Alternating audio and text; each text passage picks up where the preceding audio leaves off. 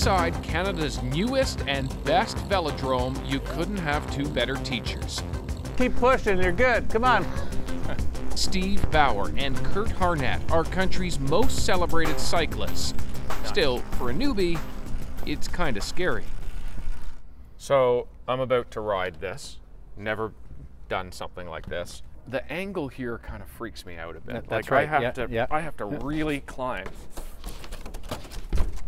But before you can even think of tackling the track, there's the small issue of the bike itself. It's a very well-designed bike, very stable, very Well, you say well-designed, but they forgot the brakes.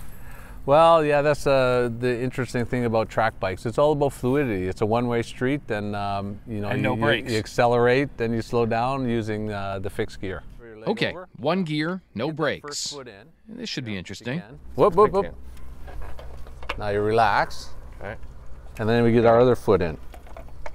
If you can, there, tip it in. Almost. Perfect. Hey. There's another thing. Once you get moving, there's no coasting. Those pedals keep going. Pick up the speed a bit, come on. So far, so good with Steve Bauer.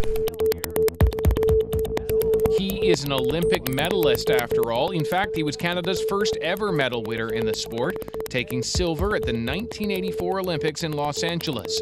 But perhaps even more impressive, his Tour de France record.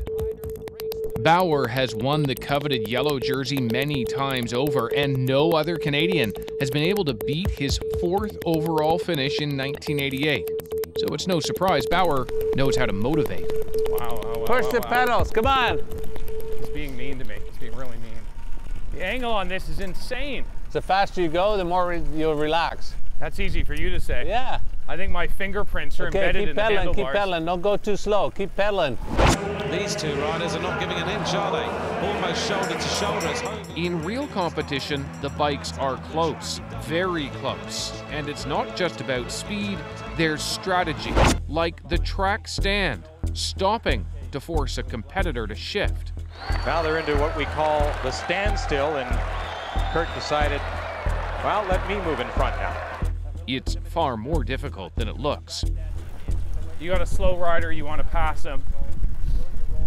How quickly does that happen? If you want to pass me, go do it. Not easy, huh?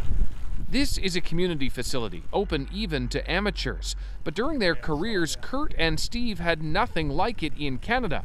So they did much of their training outside the country.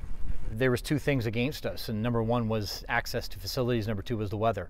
You know, a full 4-season indoor, state-of-the-art facility is going to be a dramatic opportunity to not only the current generation but the next generations of cyclists. I mean, we really have high hopes that the team residing here, the team being here, is going to not only take their game to the next level but inspire that next generation. Now, the big test, stopping without falling. Easy, easy. There you go. You get it? That's so easy. Awesome. Nice. That was nice. You're doing well. Yeah. That was a This thrill. is fun, eh? Yeah. I mean, it is a bit nerve-wracking, but you go from nerve-wracking to, oh my God. Getting in the groove, right? In a millisecond, right? Yeah. I'm not going to say I'm totally in the groove, but when you start hitting I call it the bank. The banking, yeah. Wild, just wild. What a rush. And it is that rush that Harnett and Bauer are banking on as they try to usher in a new golden age of Canadian cycling. David Common, CBC News, Milton, Ontario.